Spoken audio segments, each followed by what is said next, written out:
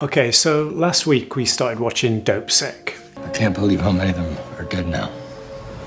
I'd definitely recommend it if you are into real life story, drama, TV kind of stuff. And one of the main plot points for the show was around a piece of medical research.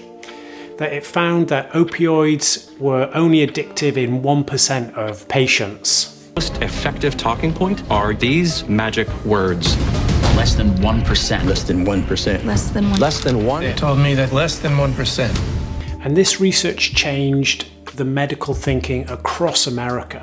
And it allowed one particular company to introduce a new pain medicine into the American market, which ultimately led to a huge health problem in the late 1990s, early 2000s.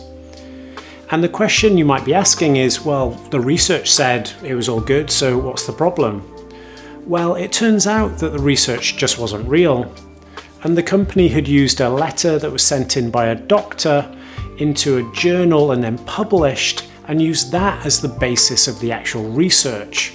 So instead of a 20 to 25 page document researching the pros and cons of what they were doing, it was a doctor who had some knowledge of his patients in a hospital and had written 5 lines in a journal. And I was so blown away by this that I was kind of questioning, what else do I think is true but actually might be a lie? I'm Julian, Brands Director here at Hoffy, and today we're going to explore 5 modern myths that you probably think are real but are in fact lies.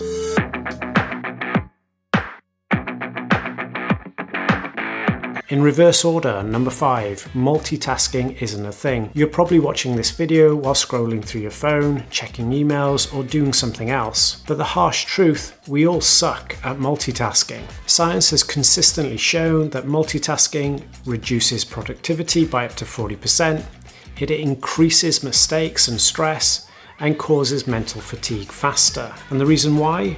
Well, it's because your brain can't handle multitasking. It just switches between tasks really fast, draining your focus. Despite this, companies still expect workers to juggle multiple projects, and people take pride in being busy, but the most productive people don't multitask, they single task with deep focus. Number 4 comes from crime and policing and is often coined the broken windows theory. Popularized in the 1980s by James Wilson and George Kelling, this theory suggested that visible disorder like graffiti or vandalism creates a lawless environment where serious crime flourishes.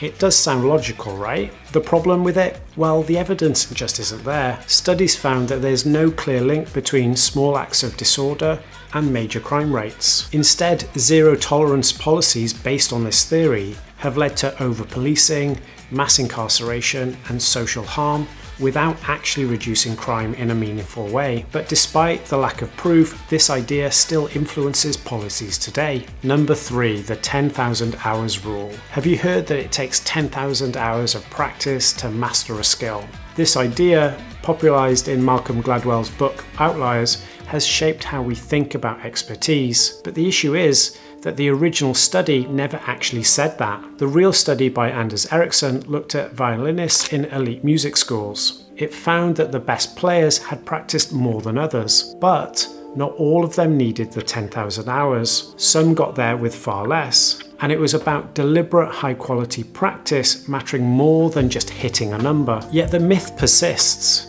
because it's a simple, catchy idea, but talent, coaching, genetics, and how you practice all play a role. 10,000 hours alone won't make you a master. Number 2 revolves around a lie that has shaped generations of thinking when it comes to diet. For decades we were told that fat is bad for you. So low-fat diets became the norm. Fat-free foods were everywhere. But the truth is, well, the sugar industry paid researchers to make fat the villain. In the 1960s, the Sugar Research Foundation funded studies that blamed fat instead of sugar for heart disease. This misinformation shaped global dietary guidelines for decades. But more recent research has debunked this. Natural fats that are in avocados, nuts and eggs are actually healthy. and it's actually excess sugar that is linked to obesity, diabetes and heart disease. Yet the low-fat industry still exists, selling us processed sugary alternatives. This wasn't just bad science, it was corporate manipulation at its finest. Drumroll please, we're now at number 1. You've probably been told that everyone has a unique learning style.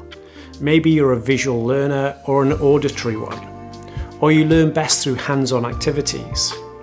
Well, research says otherwise. Multiple studies have failed to find any real evidence that matching teaching to learning styles improves outcomes. Instead, we all learn best through a mixture of methods depending on the subject itself. So while it might feel true, there's no scientific proof that learning styles actually exist. So now that you know the truth, how many of these myths did you believe in? Do let us know in the comments. These weren't just misunderstandings, they shape how we eat, how we learn, how we work, and yet we still accept many of them as facts. So the next time you hear something that sounds true, ask yourself, is this real or just another modern myth? If you learned something today, do give us a like and do consider subscribing, it really helps us out. We try and post videos nearly every week on subjects around culture, trends and brand. Thanks for watching, and we'll see you in the next one.